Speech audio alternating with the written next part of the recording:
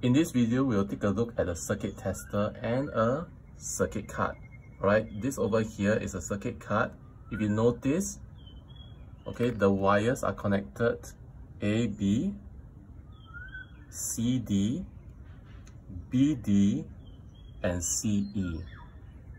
Okay, so I will clip the crocodile clip onto either of the paper clip of the card, and we'll see whether the bulb lights up.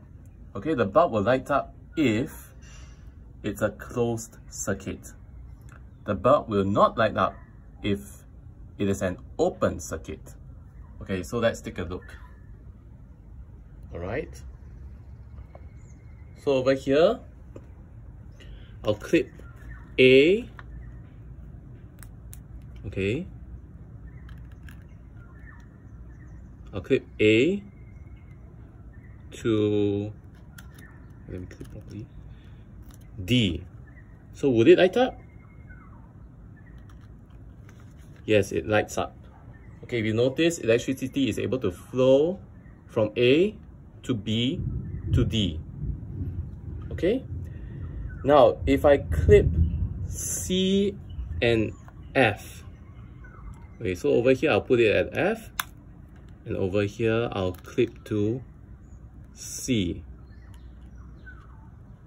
As you can see, the bulb did not light up. Why? Because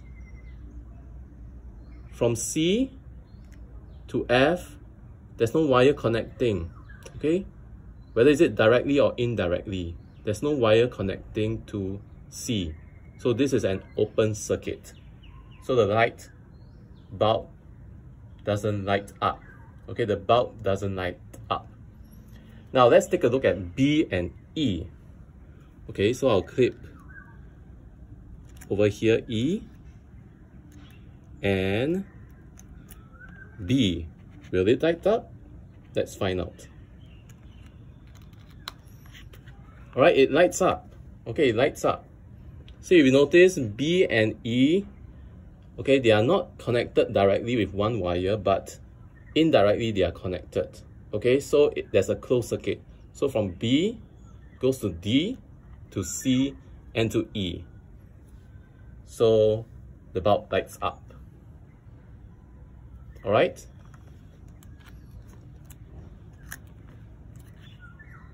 So this is the circuit card. Now we can configure the wires differently. Okay, so the thing is, if the bulb lights up, it means there's a closed circuit, means there's a wire connecting either directly or indirectly. Okay, for example, if I connect A and B, alright, you notice A is connected directly with a wire, that's why it's a closed circuit and it lights up. And if I connect A and D, you notice it's not directly connected, but it's connected indirectly. Okay, there's a wire from B to D.